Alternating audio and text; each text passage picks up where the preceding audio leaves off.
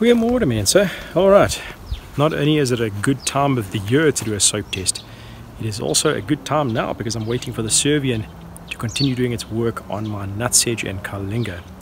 So let's have a look at how to do a soap test quick. Alright, now there's nothing to it. You need some lemon scented dishwashing liquid. This one's with real lemon juice. A relatively clean bucket, not actually full of chlorine preferably. You then take the dishwashing liquid and you put in a good dollop, somewhere between 5 and 8 tablespoons per roughly 10 liters of water, and then you fill this sucker up, making sure that that stuff mixes properly.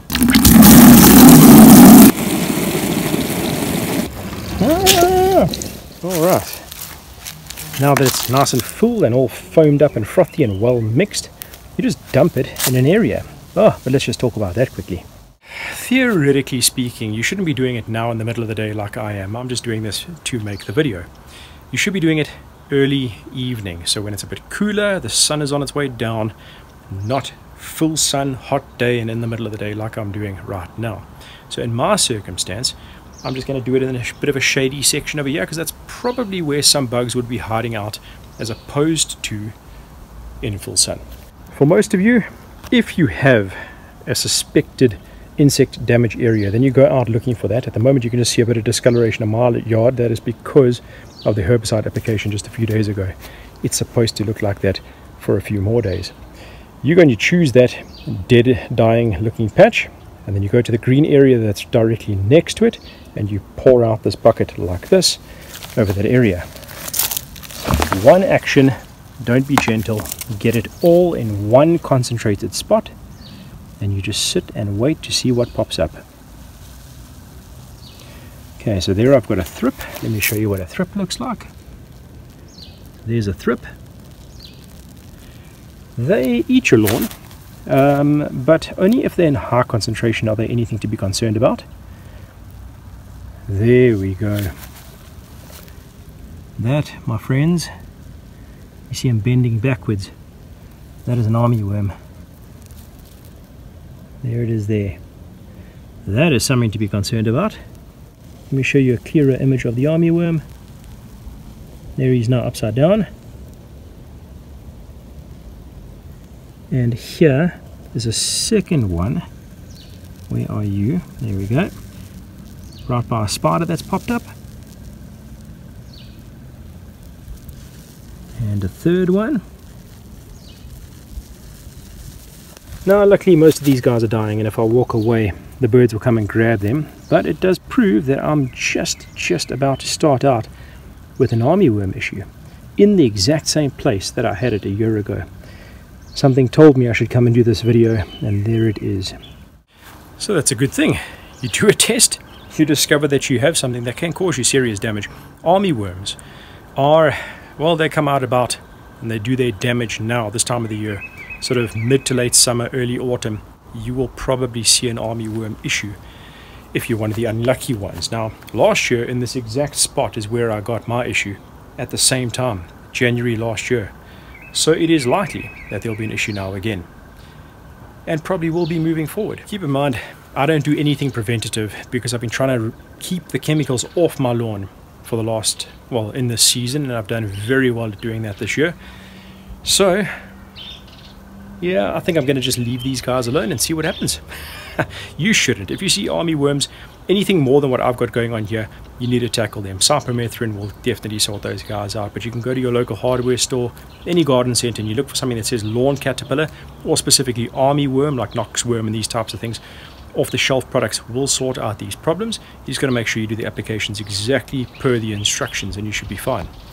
If you get stuck, you send me an email, jump onto backyardbushveld.co.za, and you can get a hold of me that way. Yeah, let's do a few more tests and see what else pops up. Like a big squirt of this stuff. Alright, now theoretically you should do multiple checks. If you come up with something like armyworm, you definitely should do more than just one check. I've already done a couple down there. All that came out was earthworms and 1 or 2 more thrips. Not enough to be a concern. I did another check down in the middle.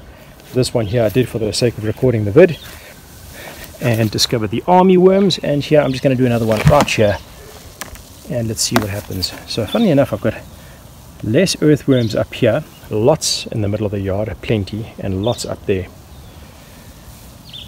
Let's see what pops up over here.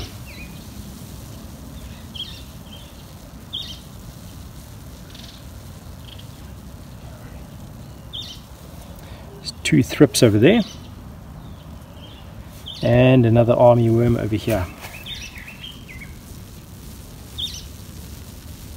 Just one so far. No, there's number 2.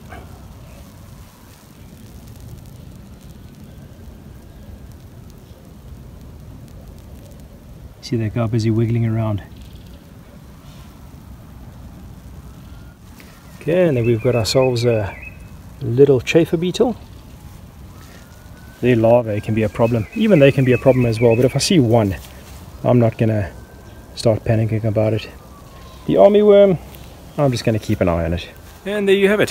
So the soap test is meant to do exactly what it did. It showed us what bugs came out of the ground. So I know that I've got lots of earthworms down there, and a couple of thrips, no bad bugs, and a couple more earthworms over there. In fact, lots in the middle of the yard. Strangely enough, in the heat of the day, I still managed to pick up quite a few. But up here, in this little patch where I had the armyworm issue in January last year, I again now have, well, not an issue. Last year, they ate like 10 square meters of my yard in a day.